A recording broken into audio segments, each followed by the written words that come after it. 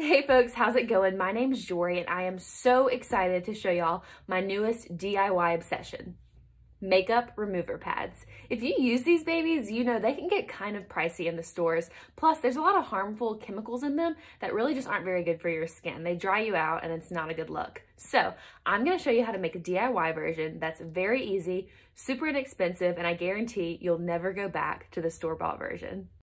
So let's get started. I look like I'm doing some sort of science project in my room right now and I'm kind of loving it. So to start things off, all you'll need is some sort of container to put your cotton pads in, just as long as it has a top so you can seal them off once you're done. To get things started, you're gonna go in with 1/4 cup of water. Just pour them right on top of your cotton pads.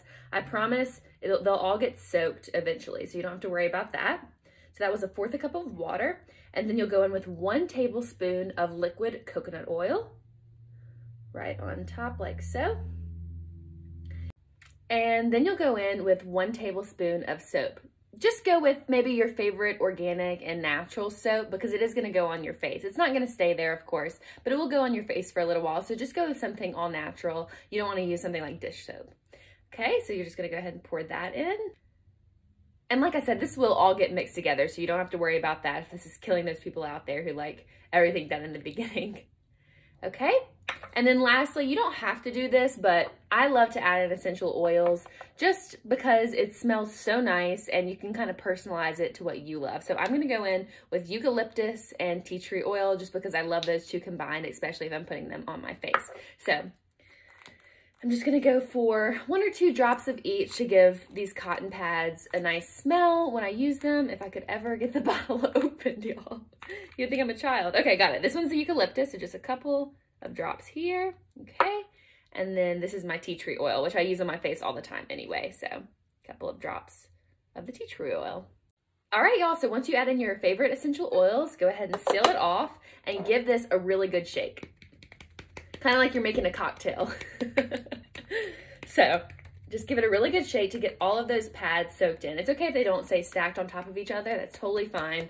Really, the goal here is just to make sure they're all kind of soaked in. If you feel like you want to add a little bit more water, then that's totally fine. Okay.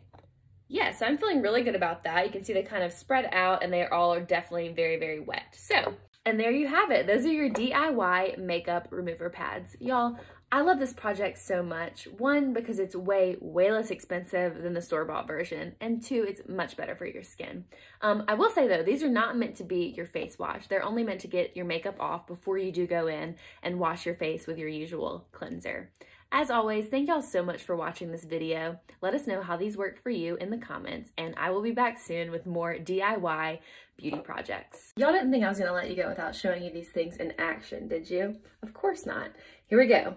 Just made them. Let's see if they actually do the job.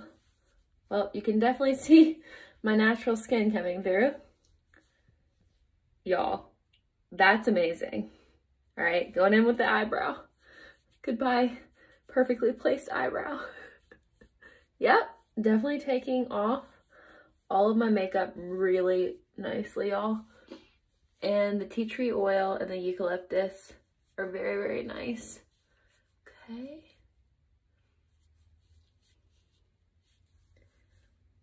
I'm very happy with this. Okay, makeup is pretty much removed, y'all. Look at that. That worked very well. Again, thank y'all so much for watching. Let us know if this project works for you, and we will see you very soon.